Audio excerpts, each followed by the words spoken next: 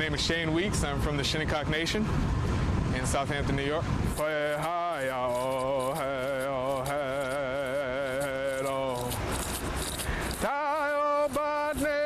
I'm here today because of this whale that has beached itself here on the shores of Long Island, here in East Hampton. Our people, we still come out and we acknowledge these events, and we do a traditional ceremony.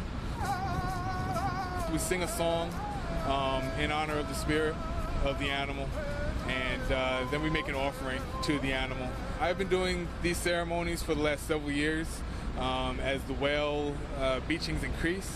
All the way from Queens to Montauk, I've been at nearly every whale beaching over the last several years. Whales have a very cultural significance to our people. In our language, we call the whale potap, or Mijay potap, great whale. The importance of the whale, being the great being of the sea, is able to sustain our people in means of nourishment, in spirit, and in food. A lot of people don't know, we used to have canoes that would hold almost 100 people that would go out there and harvest these animals in a sustainable way that would sustain us and the whales in a balance.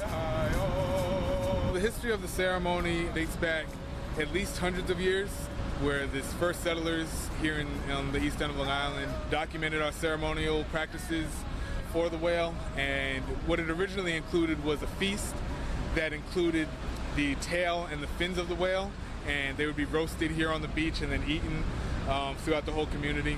In our traditions and in our culture, there are certain things that have to be done in a certain way. You know, there are rules to what we wear, there are rules to what we do in ceremony, and that's something that's part of our tradition, and how it's kept so tight for us is that when it's passed down exactly how it was given.